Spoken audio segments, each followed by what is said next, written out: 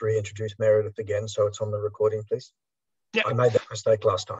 Yeah, so welcome to KMLF. Today we will hear from Meredith Lewis, who is an excellent facilitator, have experience in knowledge management and in writing. We're hearing from her today to talk about and have a conversation about women in knowledge management and the role that they've had, and especially triggered from Meredith's experience in the last year under COVID-19 in Melbourne, where there's been some bias against women knowledge managers in the field that Meredith did firsthand experience. So we're going to have a conversation about this today and see what we can do as a group and have a discussion about that. So I'll leave it in capable hand of Meredith. Thank you. Thanks, Simon. Welcome, everybody. Thank you so much for joining us. First of all, I'd just like to acknowledge that I'm tuning in here from Melbourne, and I'd like to acknowledge that this is the country of the Wurundjeri people of the Kulin Nation, and I'd like to pay my respects to their elders, past and emerging. So I'd also like to thank the KMLF organising committee for scheduling this session and asking me to come on board. It's an honour, as always. This session was inspired actually by some tweets that Arthur and I saw on Twitter at around about the same time. Those are the tweets. I took a photo shot and whacked them up there for you to see. And especially that bottom tweet where Sal in isolation says there's a battalion of women out here with incredible knowledge and experience to offer, that we're just bouncing along on the bones of our bums while our skills fade and our confidence crumbles. So much wisdom just flushed away. And Arthur responded and said, well, we should have a discussion about this. Why don't we have a discussion about this at KMLF? For myself, I'm really pleased to be doing this here tonight. I spent last year in lockdown, communicating with people via Twitter. I was well aware that friends of mine in the university sector, friends and ex-colleagues, were losing their jobs at a rapid clip, or losing jobs, full-time jobs, to move into part-time or casual jobs. I was aware of creatives as well, which is another sector I've worked in, writers, people who are knowledge workers in that sector, also losing income and going backwards. So it's a kind of a fascinating but rather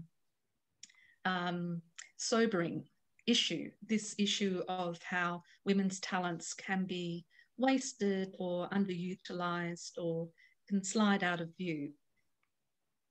Tonight will be, I won't go there yet, tonight is going to be highly interactive because I don't see the point in coming on board and just looking at you for an hour. As I said earlier, I could bury people in all kinds of ghastly, depressing statistics. And why? Why not use the hive mind of KMLF to have a really good discussion? So I'm going to talk for a few minutes and just impart a few ghastly statistics and quotes, but just to give some ground and a little bit of a context. And then the way the evening is going to run is that I've come prepared with a series of provocations up my sleeve, and I'll fling out a provocation. We'll get you to break into breakout rooms, have a chat about that, come back as a group, have a talk about what we've arrived at, and then depending where the group wants to go, I hopefully have a provocation up my sleeve to let the conversation go in that direction. So hopefully this will be a useful discussion. I'll talk in a little bit more detail about how the evening's going to run, but just first into those context-setting statistics and quotes. I think we're all aware that going into last year, women were tended to be behind men in a whole series of measurements in terms of gaps in terms of pay, amount of superannuation, ownership of assets, women in leadership roles, women involved in decision-making, women involved in policy or narrative building. Last year, during 2020, to speak very generally, things seem to get worse. So here's a quote from a report from the Grattan Institute. Oh, I should say that I've created a collection of articles and tweets in a thing called Wakelet, which is very easy for you to go and have a look at. So anything I refer to here will be in that article, that Wakelet collection. It's functioning as an archive of this session, as useful background information, and as, sorry, I keep on losing the screen. Can you still hear me? Yes. Yes, you can, good. Sorry, I just lost my screen and I'm not sure why. So the Wakelet collection will function as an archive for this session, and a bibliography. That's what I meant to say before I was distracted. So there's this quote from the Grattan Institute. The COVID recession hit women much harder than men and will compound women's lifetime economic disadvantage. Australian women copped a triple whammy. They lost more jobs than men, almost 8% at the peak of the crisis. They shouldered more of the increase in unpaid work, taking on an extra hour each day. Whoops. Sorry, my PowerPoint's just gone bonkers. I don't know why. We got it. We have 1 hour now.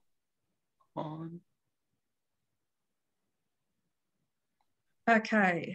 Are you still with me? Because my we're seeing the doing 2020. Okay. Well, I've just lost my screen share and my PowerPoint. I'm really sorry. I have no idea what's going on here. I think, yes, I don't know what I'm going to do. Can you take my word for it that the statistics were ghastly? All the gaps that existed prior to 2020 got bigger. They got wider. Off the top of my head, and I think, Margaret, you and I exchanged information about this on Twitter. I remember that, for example, women academics are submitting less for publication. The reason being is that they're at home during lockdown, they got buried underneath extra housework, extra childcare, other responsibilities. They wrote less. Now that's very bad for those women because often career progression relies on them getting published. So that's just one example of some of the things that happened. I saw an exchange on Twitter between two women writers, non-fiction writers, journalists, and they were saying that they have found recently that when they pitch stories as women, they're invited to write about women's topics, so childcare, well-being, relationships, travel, but they cannot seem to sell stories about topical or newsworthy issues. They pointed out that the problem there is that women aren't shaping narrative and aren't feeding into the narratives that people are reading around these issues. What I was wanting to do before we move on is just a quick Zoom chat. Do you all know what that is? Sorry, a Zoom chat cascade. That's where I give you a topic and you have to wait for me to say go. And when I say go, you go into Zoom chat and everybody writes down what's at the top of their head. So just stream of consciousness stuff. Don't worry if you write the same stuff as other people, that's okay. And don't worry if you write radically different stuff, that's okay. What I want us to do is think about pre-2020, think about the measures or the tactics that you might have seen deployed to help shorten the gender equality gap between men and women. For example, our own Prime Minister over the last couple of days has introduced the topic of quotas. So that might be one thing that you could write into that Zoom cascade. So quotas and what other tactics? Is that clear as mud? Yeah. All right. Could you just repeat tactics to achieve to what? Just any tactic that you saw used maybe in your organisation or in your community to boost equality between men and women. Yeah. Thank you. That's okay. Please do ask if there's any confusion. So ready, steady, go.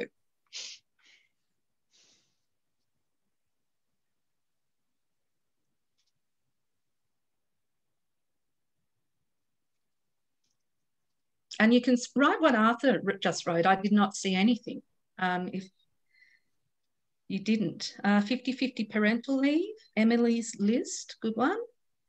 Outcomes versus opportunity, affirmative action, encouraging women to apply for vacancies, secondment opportunities for women, carers leave, mentoring,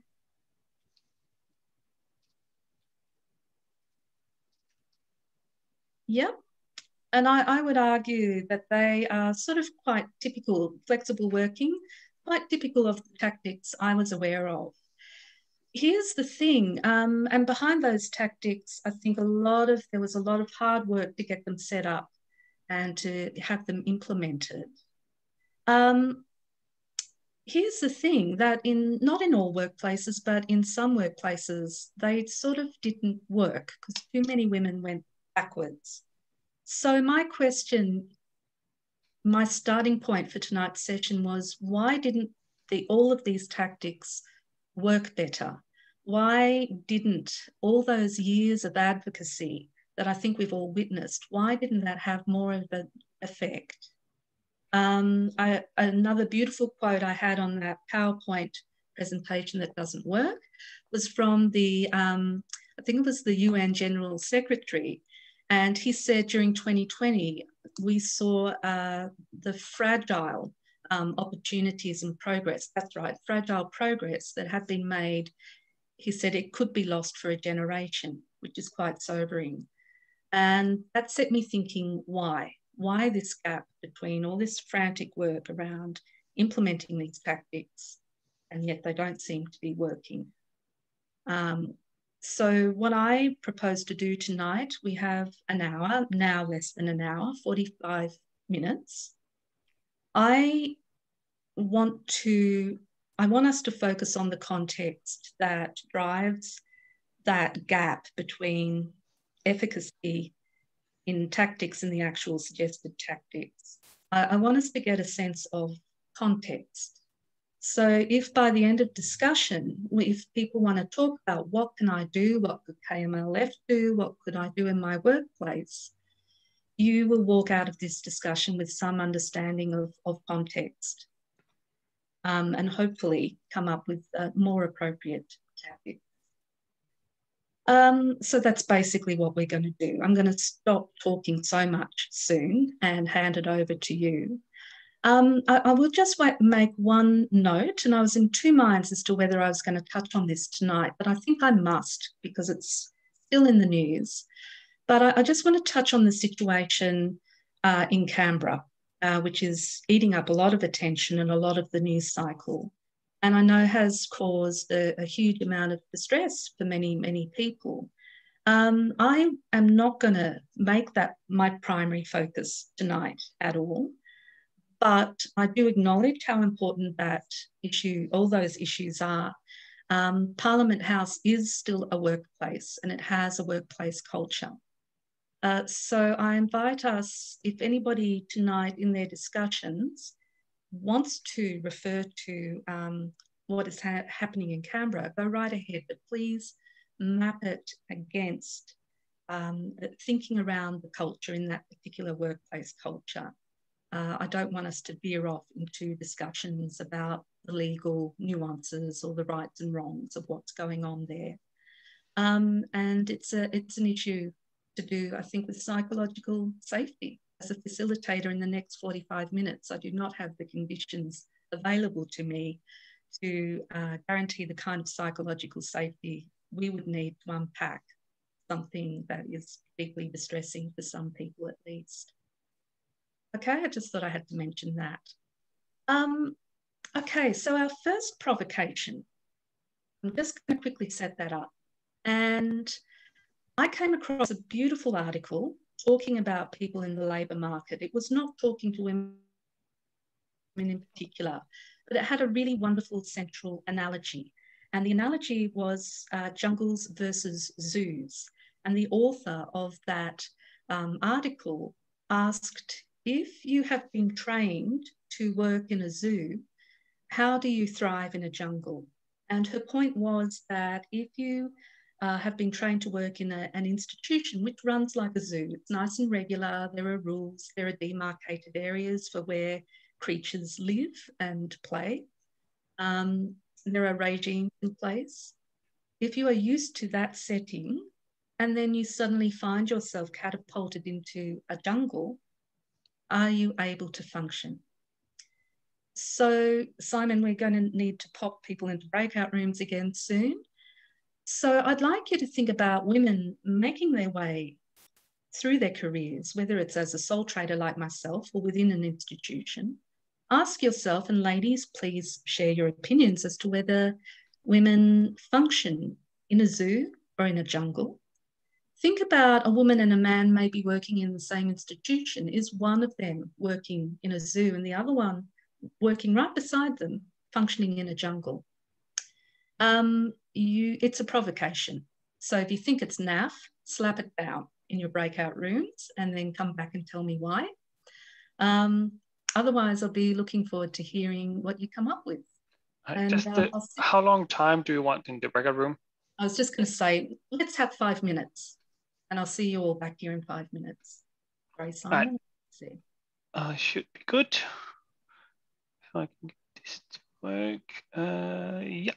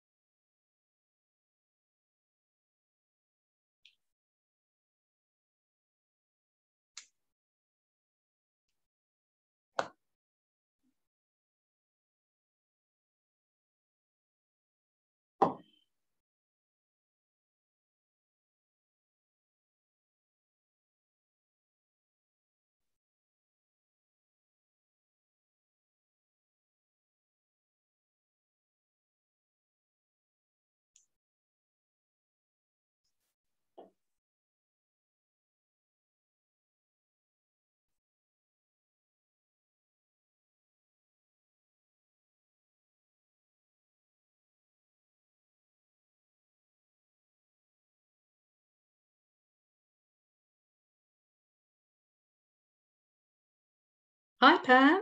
How are you? You're on mute. Right. Sorry, yes. How are you? I'm fine, thank you. Yes, I just got caught up on another conversation I couldn't get. Now I've got a message. Simon's inviting me to join room 3. They're in a breakout, are they? Yes. Okay. So you're welcome to join them if you like. Okay. Thanks for coming.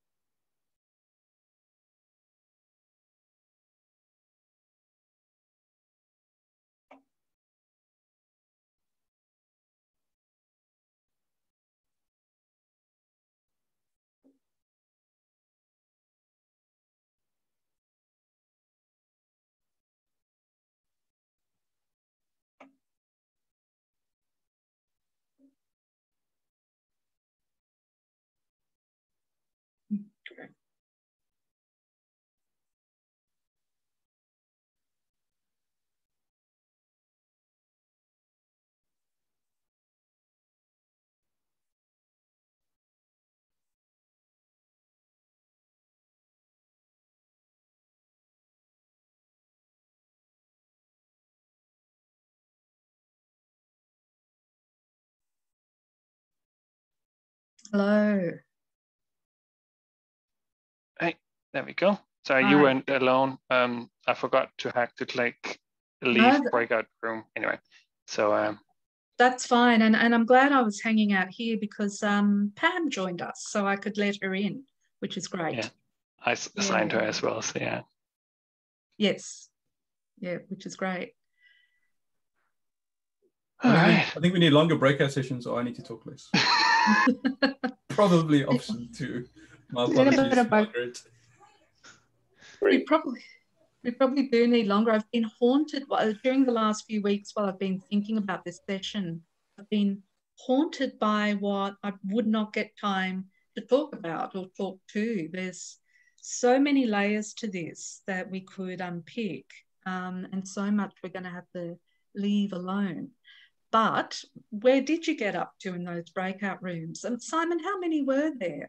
So we were 5 in each breakout room. I could probably have made a 4th one, but that was how it was. We were just as Pam came in. That was as it was. No, it was a good session. Like the room I talked about was there were some short stories sharing about how different teams operate, like if it's female dominated or male dominated, and how especially with the jungle analogy you talked a bit about that, like everyone can see yourself as the lion, and especially in a corporate work where it's like I want to race to the top and I don't spare anyone to get there, no matter who they are or what they are, or especially not women for some extent through some organization. And so that was one of the things we talked about and heard some experiences from, which was yeah, it was great to hear about those. I don't know what room 2 had, which was with Arthur and Marianne and Brad. Do one of you, Brad or Marianne or Arthur, want to tell us? Marianne, what about you? I'm playing army volunteers. We, I up the provocation. I posed the question: is it that the current systems, organizational structures, and things that we work in are actually zoos because they're so patriarchal, and that because we want to change things and we want to be more equitable and equal, we want it to be a jungle, and so there's a lot of strife and you know, holding on to those those grids and power lines, because in a zoo you can put 15 zebra in a small camp and 2 lion in a big camp, and you can say no, but the lion needs space. Whereas in the jungle there's much more chance for things to happen organically. Right, thank you. Fascinating, really fascinating. There's nothing like a good analogy to get people's imaginations firing. Was there another breakout room? There was one with Amanda and Laurel and Pam and Stu. Yes. Do one of you guys want to? Amanda, you're unmuted. Oh yes, I am unmuted, but I don't. We only just sort of started getting into the conversation a bit. So Stu probably had the most to say. Do you want to repeat what you said, Stu? It was more of a question than saying. I just found myself wondering that these tactics might not work in the zoos that we've created. But in saying that, is that true? Are the tactics not working? Or is that, do we think they're not working because we're comparing them to the unhealthy, unbalanced, all or nothing type outcomes that we expect from the male-dominated environment? Or I like to say masculine-dominated environment rather than male. I know plenty of guys that suffer at the hands of alpha males as well as women, in terms of making a difference to the organisation. So what's our measure here of what is successful? And maybe those tactics above are actually the right way to go. And we just had a discussion today about the changes that COVID's brought and how we're all a lot more relaxed and working from home and we're not so full on, which is a lot more like the tactics that were mentioned. So at our workplace, we've kind of moved more towards that, and maybe that'll change how things are measured. Yeah, really good point. Really interesting point. Thank you. Was there another room? No, that was the room. That was it. Yeah. Yeah, great. All really, really great points. And sort of let's have those sinking into our heads. I had when I saw that jungle zoo analogy, it made me think of something. Actually, Laurel, I'm going to put you on the spot because we caught up the other day and I mentioned this quickly to you. And you're one of our complexity experts. So do you remember what we were talking about in terms of the jungle versus zoo and in terms of complexity, or have I put you on the spot? No, you've put me on the spot. Oh, I'm sorry. I beg your pardon. We had a very involved conversation. Yeah. That's remiss of me. What I wondered, and I am happy for anybody in the room in the Zoom session to slap me down, but again, this is another provocation to maybe get us thinking. I take everybody's point on board, and I'm interested in Stu's point. How do we know if they're actually succeeding or not? How are we measuring them? But I was thinking maybe some of these tactics that we mentioned in our Zoom cascade, maybe they're not working, or maybe they seem to be working and then were very easily kind of rolled back last year for certain workplaces because they were suited or best suited to complicated situations as opposed to complex situations. When I think about the reasons, all the reasons why women's talents are underutilised, unseen, hidden, unsurfaced, underdeveloped, for me, that's a massively complex and messy situation, messy issue. And I can't be the only one who has seen certain tactics rolled out in an organisation and thought that's not going to work, that's totally. And it's not that the tactic itself is good or bad, but maybe it's not fit for purpose. Again, I don't have answers here, and I don't think we're going to get to them in the next half an hour.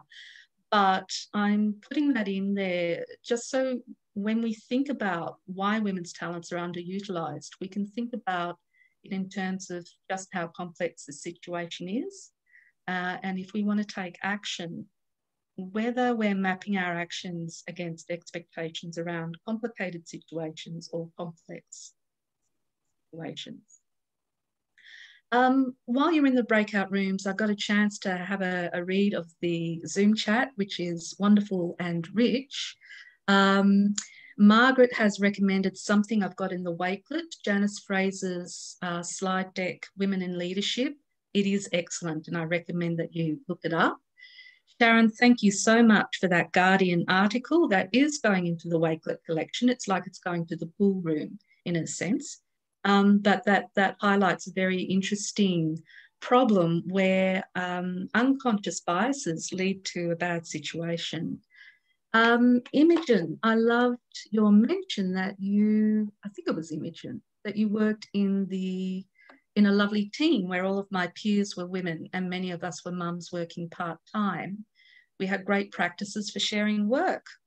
Imogen, do you mind unpacking that just a little bit for a couple of minutes? No, I don't mind. I talked about it a bit in my breakout room, so it might be boring for those people. But we just had, practices about, because we were doing similar roles, we did manage particular people, but we had just shared inboxes, and we made sure that whatever work came up that day, there was, somebody was the admin person for that day, somebody else was on particular quality checks that day, and we would just make it as seamless as possible. So for the people that we were dealing with, it really didn't matter who was there. Nobody was saying, oh, is Imogen in today, or is this her day off? And oh no, she's not here because the kid's sick. But just the work was done. Really good communication. That's fantastic, and it's really lovely to hear a positive example of how things can be kind of configured. And I think other people have mentioned that it's not just good for women; it's good for everybody. So, there are strengths there, quite obviously. I'm just thinking about our next provocation, and I'm quite interested in this idea of things that are hidden, because we can all point to very obvious markers of how women's talents might be underutilised, how women's careers might stall. We can point to statistics, quotes, about pay gaps, about lack of women in leadership roles. And there's been quite a lot of studies about that. But there is other stuff that is hidden and bubbling beneath the surface. So I want to set up another provocation about the things that may hold women back in getting their talents better utilised or recognised. So I'll, in a second, I'll give you the nod, Simon, when I'm ready. I'll send you back into a breakout room. I'm going to refer back to that article that Sharon has mentioned in the Zoom chat about the female problem and the male bias. So that unconscious bias, how do you spot that at work? It's terribly, terribly hard to do. So my provocation, and I think it's a tricky one, but how do you spot markers of bias that is hard to see? And how do you speak to them? How do you surface that unconscious bias when you think you see somebody at work? Again, in my, crazy PowerPoint presentation that doesn't work, and there was a slide or maybe it's in the Wakelet from memory, but somebody in Twitter had put up a mischievous slide saying, if you apply for a job and the only woman you encounter during the whole process is an administrator in the HR department, should you point that out? But it was a good point that if you encounter these figures of authority in the firing process and they're all male, what does that say about things? So the provocation is hidden or unconscious biases. How do you spot them? How do you call them out? And of course, 5 minutes will be absolutely ample to talk about that. So Simon, can you? Yeah, I have reshuffled the breakout room, so hopefully most people will see someone else they haven't seen before. Nice work, thank you. Yeah.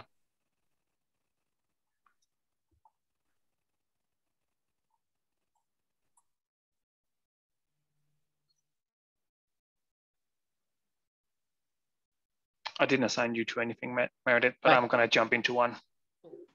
I might jump into this one.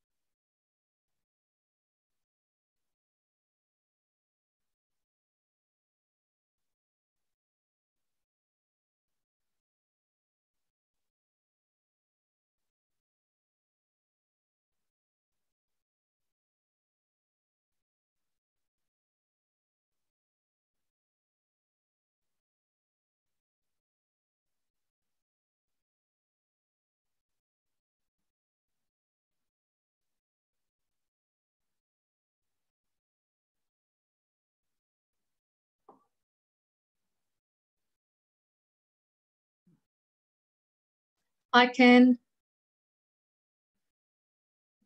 How'd you go?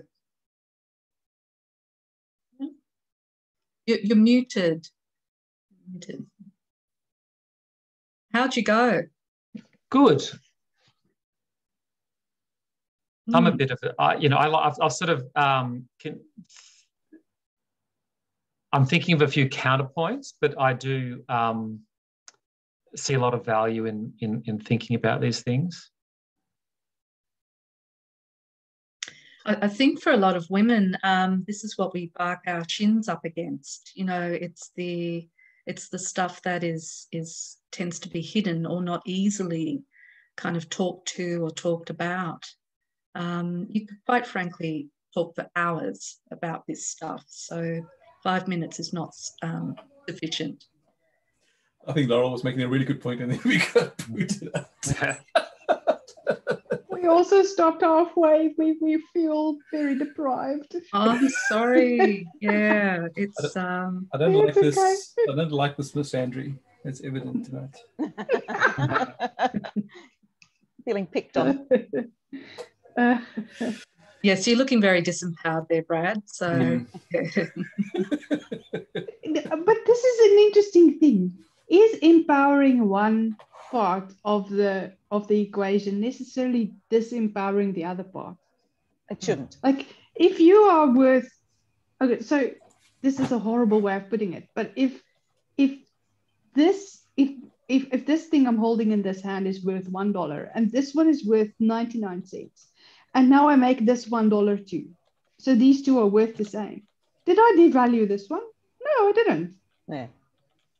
I just made the choice between the two on a more equal footing because both are worth $1, and now you can say either this one or this one, and it, you know, I find it fascinating. Mm. Yeah, I think if somebody ends up being disempowered, then it's not true empowerment for the other party, actually. Yeah, I think if you share power, you can increase it. It should increase. But I think that's true in an ideal world. But in the reality that we see, you know, as you mentioned before, in Canberra and in a lot of, you know, sort of male-dominated hierarchical, you know, societies, some of those things do need to be disempowered according to the current. And, you know, I'm sure Laurel could talk at length about, you know, the blokey culture at Victoria Police and, you know, how it really needed to be disempowered. And in the end, she said, you know what, I don't have to put up with this bullshit, and went elsewhere. That's absolutely true, Arthur. I think certain things are going to have to be given up, for sure. But if you see it that when you give up those things and disempower certain very particular issues, and I agree completely with what you're saying, you can do it in such a way that other things are gained, other richnesses are gained. And I guess when I talk about sharing power, that doesn't mean to say that there's not going to be huge change in order to do that for people. And certain discrete things are going to have to be given up and abandoned. And there may even be grief. Why not? If it's a big change of life. But I guess my thinking, and okay, I'm Pollyanna, but my thinking is that empowerment, for one, can mean empowerment for all if change is willingly undertaken and other things are gained. I hear you. We're not in an ideal world, and it's not easy. Yeah. And there's great truth in what you're saying, Meredith. And the issue becomes those with the power, those with the resources, those with the money have to play in a way to say, oh, well, it's fair, you know. But their mindset is not of that ilk, and it's all the subconscious biases, it's all the privilege, it's all the, you know, the other stuff that they've had all their lives, and this doesn't necessarily just be male female, right? It's all sorts of things. It's race, it's various other privilege, you know, who gets what. So there's a huge mindset shift. I really like the quote that Ricardo Semler said. He was the author of Maverick. From I think the 1990s, but he said, if you have to give back, you've taken too much. So you know, you've got to balance the way that you interact, as opposed to extract. Oh, perhaps I can give a little back. Isn't that nice of me? I'm a philanthropist. You know, it's like there's a big mindset. Yeah, I like what you're saying, Arthur. Can we kind of mentally bookmark that? Because I'm going to come back to what Arthur has just said, because it ties in with what is soon going to be my closing comments. So thanks for that. I do quickly want to go around the breakout rooms and find out where people got up to and if there are any other points that people want to surface. So yeah, I can start here. Amanda, Arthur, and Imogen had one. I don't know if that was what we came out of. We were a bit late to our conversation. If you have anything else to Amanda, if you have anything else to add? Me? Yeah, or like just what you talked about in the breakout room, or if that was what captured by what Arthur said just then. Some of it was, yeah. All right, we can go on to the next one. Dick, Catherine, Laurel, and Brad. Mm-hmm. And somebody can tell the story I told. I'd like to see your interpretation of it. Catherine, you've unmuted. You're up. Fascinating story was shared with regard to noticing an unconscious bias within a senior leadership team and raising it and being shot down in the process. So actually having the confidence, and it was pretty appalling, you know, bias to them, but to anyone in this day and age would be appalling. Yet it wasn't, it didn't change their direction. So it's one thing about you're talking about, you know, how do you share it? How do you spot it? How do you surface it? But then that's all well and good, and you've got the confidence to do it. But then if they shoot you down, then you get, don't change direction, and then you get negative feedback from you on your career path and give reprimands and stuff. So it was very fascinating. I think that's a really important point to make, and it kind of goes back to what Arthur and Amanda have so far touched on as well, that there is people who have power do not want to give it up. They don't have a reason to, and they figure they have too much to lose. They're not enlightened like us. But there's huge risk in trying to surface this stuff, huge risk. Speaking as somebody who's stuck their neck out a few too many times. So I think it's a really important point to make. Just conscious of time, is there another breakout room? Yeah, there are two more, so Ken, Pam, and Sharon. Ken, Pam, and Sharon. Just one of Sharon, you're unmuted. How about you give us a précis, what you talked about? Yeah, I mean, I went through an example where I was a female sitting near a door, and all the people came in off the foyer, made the assumption that I must be the receptionist or the secretary. And I just had wondered whether that same thing would happen if it had been a male sitting at that desk. And then the other point was made, of course, that there's not just the gender bias. There's a whole range of biases that can come into play around, you know, whether you're kind of white versus Asian or something else, how do you speak? Do you kind of use language the same way? Do you kind of say TH as an F? A whole range of things. And I guess, unfortunately, Ken dropped out, but Pam and I were then saying, you know, you can all even have the situation where someone is just a quiet personality versus a really dominant one.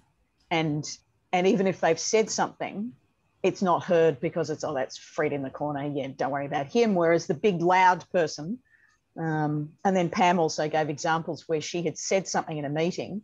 It was as if she was not heard at all. And the male sitting next to her repeated exactly the same thing. And then people went, oh, yeah, that's a great idea. And you think, well, hang on, did they not hear me? So there can be a range of those things. Yep, good points. And I've certainly seen all of that at play. And I think many people have. I've heard stories from so many people I know, male and female, actually. So again, bookmarking that idea around intersectionality, which I think Arthur raised as well. The last breakout room. I'll do it quick. So I raised a bit of personal story from my partner about negotiating pay and how women are often, I know from a few of my female friends or women, they're not the best at negotiating, and they often feel like it's a big ask to ask for a raise or negotiating if you come into a new group. And that they thought to Margaret, talking a bit about like more biases, unconscious biases. I just lost the thread. About how, I don't know if anyone can jump in, Margaret or Stu, just quickly. Well, one of the biases that came up was from Marianne's experience, actually, of being the primary breadwinner. And we were talking about how maybe that can be a negotiation tool, because a lot of people who are in senior management assume that the primary breadwinner needs to keep their job, whereas they may not assume that a woman needs to keep her job, not realizing that, you know, women do most of the caregiving in a family. Nice point. That it's a continuing role. It doesn't leave you. My sister is still looking after her 44-year-old son who has mental health issues. So her financial stability has an effect on his health. That's a consider that in the context of asking for a raise. It's a really powerful negotiating tool. Shutting up now. Yeah, no, that's a, sorry, I butted in a couple of times. That's a really great point to make. Actually, nice tactic to say, yes, I am a breadwinner. It is important that I earn money. This reminds me again on my defunct PowerPoint. I had, I think, a slide where I found, again on Twitter, a really good Twitter discussion where a man offered some really great advice to women and said, do you realise that when I hire women, they underquote themselves, and men who do the same quality of work put in much larger quotes. So ladies, up your quotes, please. It was great advice, and it was taken as great advice from women who replied. But a lot of them did make the point that when women ask for higher rates for their work, they risk not getting hired. They're often not hired. So there's still that bias in play. It was a very interesting discussion. I also found, and I've got a note here on my website, there was an article in HBR that outlined some analysis of feedback that was given to leaders, and it found that men are encouraged to be ambitious, leverage politics and show confidence. Women are advised to get along, cope with politics, feel confident. And I just thought I'd offer that as a small example of again, some of those more buried biases that are hard to see, because I bet the people giving that feedback, and they may be female as well as male, I bet they don't even know they're doing it. So this stuff is tricky, and it feels unresolvable. And I'm just about to release the conversation from my constraints. My time as facilitator is nearly up. But as with all these things, we've steered ourselves to a really juicy part in the conversation. So you're welcome to hang around and just keep on chatting after I finish at 7:30. We're going to keep the Zoom open for a bit longer. But the reason why I wanted to surface this particular conversation is it goes right back to what we were doing at the beginning in that Zoom cascade, when we cascaded all those little tactics. And I was saying, why don't they always work? Why haven't they had more effect? And the problem is that even though some of those tactics might be great, they're being deployed against this kind of background, this kind of complexity, these big questions that are being surfaced by people. So I'm going to leave you with that thought. I'm going to ask you to consider your personal agency when you go out there into the big bad world, back into your jungles or zoos. What are you empowered to do? And whatever it is, just bear in mind that you're dealing with that complexity. And if you're dealing with women in your life, or indeed maybe men who you consider to be disenfranchised in some way or disadvantaged, bear this in mind. I did also want to touch, sorry, I just did want to very briefly touch on something that a couple of you raised And you pointed out quite rightly that this is not just always about sexism. It can be about issues to do around class, race, personality types. As an introvert, I spot that one. It can also be around gender identity or sexual orientation. So when you get intersectional, there's no way, shape or form we had time to get into that stuff tonight. But I thought it would be really remiss of me not to at least mention it. And I'm really glad other people surfaced it, because I know from conversations with those people that when they encounter that kind of bias, it doesn't just add to sexism or whatever else they've got going on in their lives. It compounds it, so that the biases they have to deal with take on their own particular flavour. But that's an issue for a whole other conversation. But I really felt it would be remiss of me not to acknowledge that. I'm just about finished. This was kind of a cook's tour of the complexities of why female talent is underutilised or underdeveloped, unrecognised, underpaid, whatever. It feels kind of almost silly to try and tackle something so complex in just an hour. And I've been haunted, like I said, during these weeks about what I would have to leave out. But thank you so much for offering what you have, because as always with KMLF, it has been very, very rich. I will table, yes. Just Stu had raised his hand earlier. I don't know if you want to have a quick comment. I just wanted to say thanks for mentioning the complexity of it. It's not always bad intentions and hurtful things that are causing this, and it's not always ignorance either. I'm dealing with a situation at work right now where I'm fighting for a lady under me to get a pay rise to be paid properly for the work she's doing. I'm very aware that that pay rise will come from a fixed pool and will rob the opportunity of two other guys who are also underpaid for their work from getting a pay rise. But they're not my responsibility, she is. I'm aware that she's got a house 3 times the worth of mine. She's not a primary breadwinner. And it's been really, really difficult for me to fight for her to get what she's worth, knowing I'm stealing from these 2 other guys who are primary breadwinners.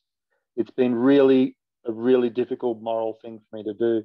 And I feel like I'm the bad guy, but it's great that you acknowledge that it's complex. There's a lot going on. Thank you, Stu. That's really interesting. And of course, you know, these fascinating comments surface now, you know, when I'm about to sign off. But I really liked your opening words, and I think we should all cling on to them, because it's not always about people being bad or ill-intentioned or malicious or even ignorant. The complexity is an important thing to hold in your mind. Thank you. And I might sign off and hand back to you, Simon. Yeah, thank you very much for facilitating and steer us through this conversation. And as Stu and yourself touch on, it is a very complex, and it is even our own biases. We are, I'm sure all of us have been guilty of it in the past, of having an unconscious bias against women or against ourselves in some way or another. And it's something we need to be aware of, all of us. I'm going to stop the recording now, and then I'm going to hand it over to Amanda just to